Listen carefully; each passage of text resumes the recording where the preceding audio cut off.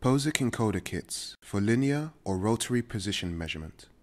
Small size, high resolution, robust.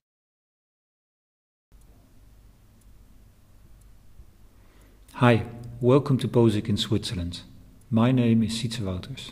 In this video I will show you how to linearize a POSIC encoder.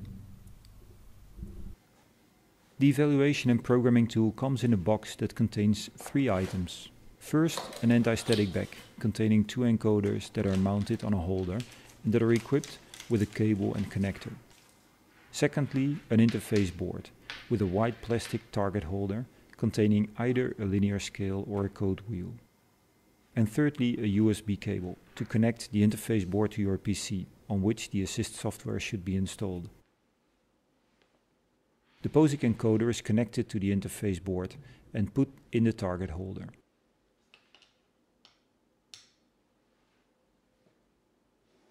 Then the reference encoder as well as the USB cable are connected.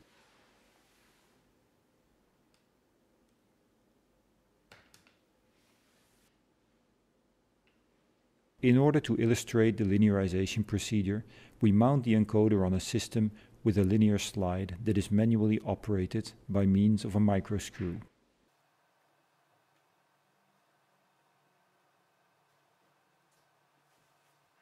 We replace the encoder by one that is mounted on a transparent holder, so you can see where it is.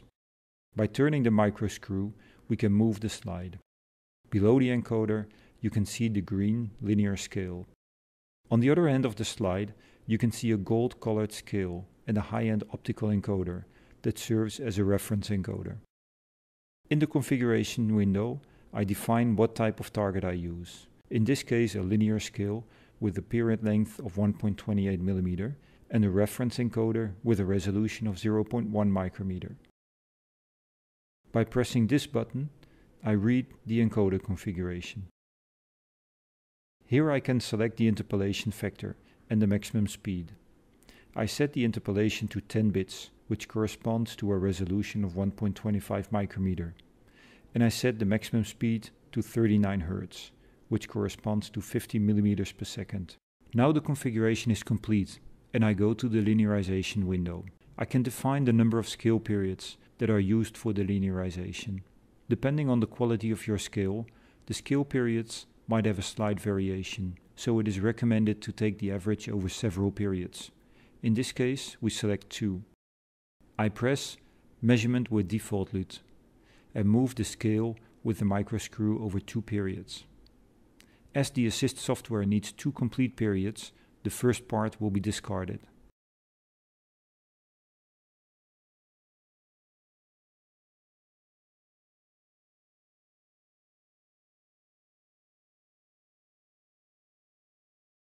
Here we see the measurement result.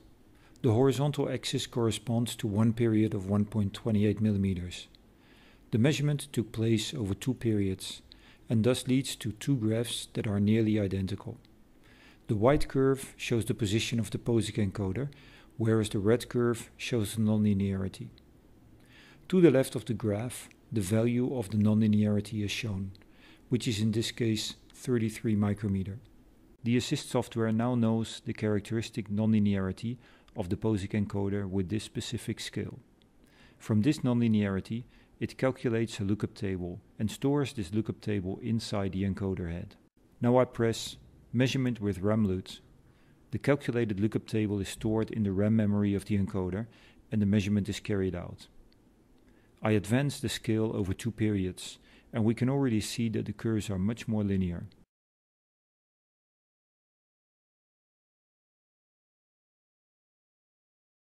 The green curve shows the nonlinearity after linearization. It has been improved to 5 micrometers. As I'm happy with the linearity of this encoder, I will now store it in the encoder's one-time programmable or OTP memory. So I press Program LUT in OTP. OTP programming is irreversible and therefore you're always asked to confirm. As this is just a demonstration encoder, I will skip the OTP programming. Because I want to store the configuration and linearization data of this encoder on my PC, I press Save. First, I'm prompted to provide a name for the file in which the lookup table is saved.